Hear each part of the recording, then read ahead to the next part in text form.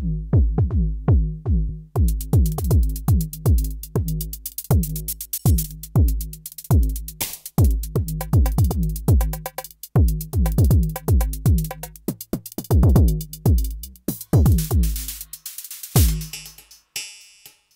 Si here from MusicRadar. I'm joined today by Si Truss, the editor for Future Music magazine. Hi. And we are taking a look at the brand new ROLI Blocks. This one's the light pad. That one's the... this is the looper block. Looper block. And then we've got the live block here as well. Okay. So tell us a bit about the background of ROLI. They're quite a new company, aren't they? Yeah, so UK-based company. They are best known for their Seaboard range, which is their kind of main technology. The Seaboard is basically this clever and innovative new take on the traditional piano format. Yeah. So it's got what they call multi-dimensional polyphonic expression, or MPE. Yeah. Which is called five-dimensional control. Right. Basically, the idea behind it is instead of a traditional piano where you've got just playing keys and sort of the velocity of how hard you play them, you can bring in all of these string instrument-like gestures. So you can have vibrato, glissando. You can move your fingers up and down the keys to control various parameters in whatever the sound is. Yeah. So they've got a few of these. The big high-end Seaboard Grand, which is several £1000s, really nice, really big. And then the Rise is the next one down? The Rise is, they've got a few of the Rise controllers which are more studio-friendly, a bit smaller, work with their VST instruments. But I think even the smallest one of those, which I think is 25 key, is about £600. It's a lot of money. Yeah, so the price of entry into the kind of Seaboard world until now has still been pretty high. So this is their entry level. Yeah, so Blocks is obviously aimed at getting mass market people involved. Yeah. So they call it a modular music studio, which is a slightly misleading name, which is something we'll get onto. Yeah. But there's kind of three parts at the moment to the Blocks world. Yeah. There's this, which is the main thing, which is called the light pad block, which is a playing surface which incorporates that MPE multi-dimensional control. Yeah. Then you've got the looper block, which is controls kind of transport things and recording and turns a click track on. And then you've got live block, which is used for selecting scales, turning on arpeggiator, chord mode, things like that. Okay. So as you can see, performance-based things, they're all magnetic. Yeah, they clip together, magnetic. They Bluetooth, so which is why they're not connected to anything. Sure. And obviously run on their own battery power. You charge this one. You connect that one, and then when you connect that, you're charging Charge it via USB, connect them up by magnet. Yeah. This is how, and then they share power like that. Say, they're not the strong, well, they're quite strong, but you can see they're gonna just drop off. You can't go waving them out and expect them to. They're not designed for that per se. But they will kind of fit together. They're absolutely solid. The question being what these are controlling. Yeah. Now, they have their app called Noise. Yep. Noise is effectively the brain of the Blocks ecosystem. Yeah. So what Noise is it gives you instruments to play and drum kits, and you can record loops with it. It runs on iOS, so it's iPhone and iPad only at the moment. Yeah. I think they do want to bring out an Android version, but which would be popular with some, but they no don't word know on where when that's coming. No. Okay. So, talk us through the whys and wherefores inside Noise then. So let's start with the good things. Okay. So the good things sounds ominous. Yeah, it is a little ominous. Okay. So the good thing about Noise is the sounds within it are actually really nice. Yeah. So what you get is in any Noise session you get 3 melodic instruments and 1 drum instrument. The melodic instruments are powered by the same Equator sound engine that sits in the big Seaboard Grand and also the VST stuff, which is really nice. So these sounds, so you can hear, you get these. It's particularly good at these sort of really nice pad sounds. You can control these by dragging your fingers around various gestures. So you've got polyphonic pitch bends, up and down, control various things. Let's have a go at a different.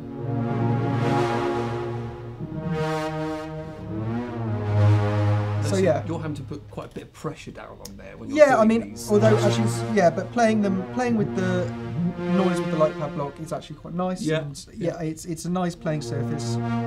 You'll see that some squares on this grid are lit up, some aren't. That's because it's showing me a scale. Okay. Scales can be controlled from either using the live block here. So what we can do is hit scale and flick through scales, or within the app. We're not being told what those scales are. Yeah, so in the app we can open up the scale mode, and then you can see here we can can change. now. Yeah, and then if you do that, you can still. Yeah. Yep. So the live block also, the app also features a chord mode and an arpeggiator, which you, again, all of this you can do in the app, but the live block makes it a bit easier. Yes. It's got this nice little feature of these lights along the top, which will show you a scale or chord shapes or the arp type you've currently got on. So you do have a bit of visual feedback. You might not know exactly what something's called, but you know where you are. Yeah. You know, in the menu, as it were. Yeah. So you can change your scale, play around like that. Then Noise also does drum kits as well. Okay. So if we flip through, so drum kits are divided into two types. There are drum kits, which are classic. You're just firing one sound. Firing, drum pads. Yeah. Or what they call groove kits, which are effectively loop kits, where you hold down your fingers.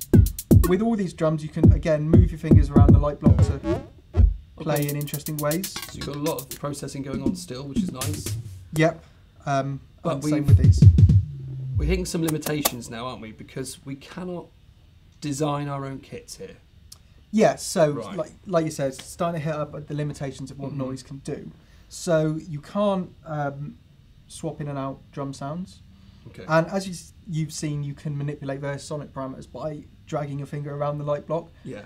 But you don't really get any labeling on these. We don't get any particular label on what different drums are. So there's a lot of kind of guesswork. Yeah, yeah. And then, as I alluded to before, so Noise is built around creating loops. Yeah.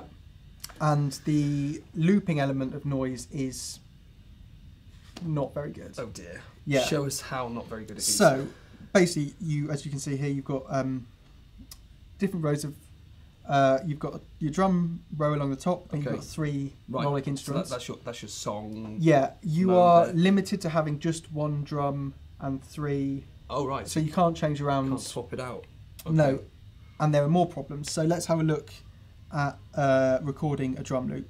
So we'll go on a groove kit. So make it nice and easy. Yeah. Okay. We'll hit record. You can the live block, loop block. I mean over here. Yeah. You can hit record and you can turn click tracks and things on. We've not got that plugged in for the moment, but let me just show you. So we're going to just record a little loop. Okay. So that's now going. So now we've got a little drum loop. Yeah.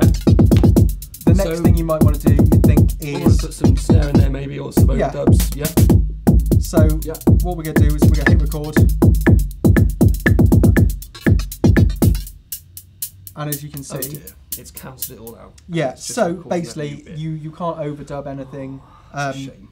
That's kind of like a basic feature, isn't it, of most sort of loop phrases, kind of. Yeah. So you can't do overdubs, and there's a lot of other things you can't do. So you can't change the length of loops.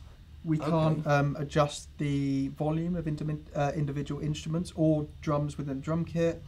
There's not really any editing of the actual sounds themselves. So you can buy sound packs of more drum kits and more melodic presets. Yeah.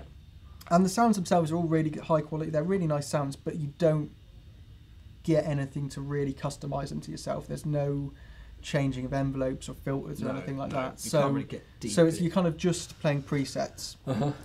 Also, you're very much bound to this iOS device. So even when you've created your loops, if we go out to, this is the kind of opening window of Noise. You see you've got your projects here. Yeah. So if I want to get my loops I've recorded out of the app. Presumably you want to, mess about with them in the DAW or something like that. So if I hit share, my only option is share to Noise FM. And Noise FM is ROLI's community site for blocks. So you're publishing it live. Yeah, so if I share that, it's going live on their site Yeah. with a Creative Commons license, so people can kind of grab things and rip remix, it. Yeah. which is cool. Yeah. It's really nice to be able to do that, but having that as your only option is like, as you make music at home, I make music at home, a lot of the stuff you mess about with isn't very good. You want to be able to kind of get it out of the app without tweak. Yeah, you know, just making move things public. about a bit, you know, do some processing. So yeah, so there's no audio export. We can't use inter-app audio or audio bus to get things out either. So you can share or you can record stuff. As you can see for this video, we're recording out of the headphone jack of my iPhone. A dying breed. Yeah, so if I'd splashed out on a slightly newer iPhone, we wouldn't be able to do that. So I mean, obviously you can link up audio interfaces and things, but it's not the most musician-friendly way. No.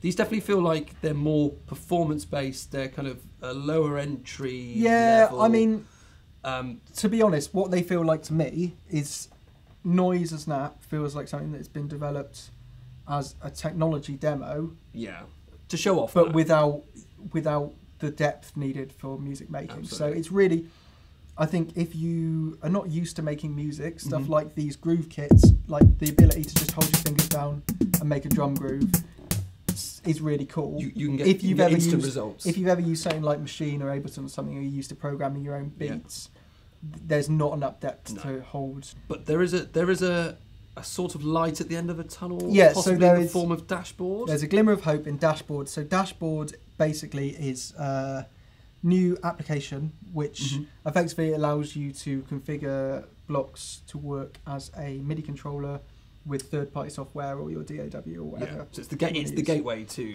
the so if you see, this is Dashboard here. Production workflow.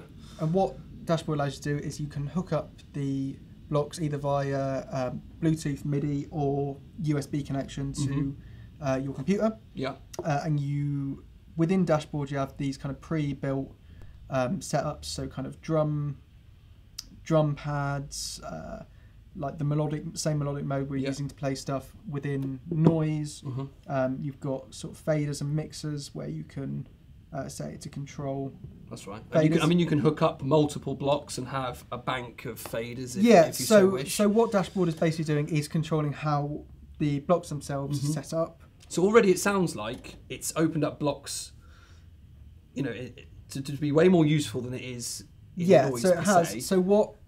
So it's configuring what the blocks themselves do, and it configures the MIDI messages they send out. Yeah. You then have to configure what.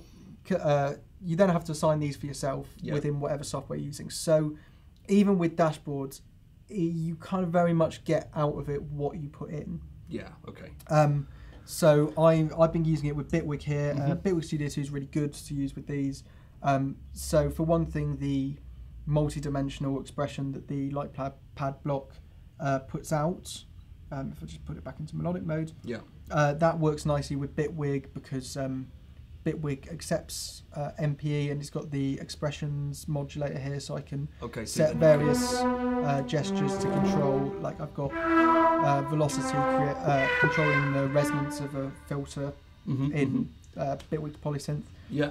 And Dashboards, Blocks users get, along with Dashboard, a 3-month license for Macs. I can imagine Macs users getting a lot out of these. Yeah. Dashboard also allows you to create your own setups via coding. So I'm told it's pretty simple coding. It's out of my depth. Anyway. That's not for everyone, is it? Let's be fair. Yeah. I mean, I look at that and I'm seeing like the Matrix. Stuff. I mean, but not for me. But it does. It's there, and then people can use that, and they can get stuck in, and you know, like we say, it's definitely giving a new lease of life for these. Yeah. It still feels like I want more out of it. Like one thing about playing the light pads with third-party software is it doesn't feel as responsive as it does when working with Noise. Okay. So I'd like an easier way to change the sensitivity. Okay. You can kind of obviously set things up around that and work around it. But basically with all of it, it's not particularly plug and play. It's worth noting as well with the loop block and the live block, obviously when working with Noise, you've got chord mode and scale mode and arpeggiator. None of that transfers over to. So what these effectively become is an array of on-off buttons. Yeah, sure. That you can configure to whatever you want. Yeah. Which, you know, it has its uses. I was using one of these the other day. I configured it to just have transport controls, so I was recording a synth in the rear and being. And it's wireless, so you could be, you know, so it has its at uses. the drum kit, as it whether recording. Whether that's worth 80 quid is another thing. There is that. But yeah, it's not plug and play right now. It's worth noting that Dashboards is in public beta still, so ROLI are accepting suggestions on what to do with it. Okay. So that is sort of a caveat.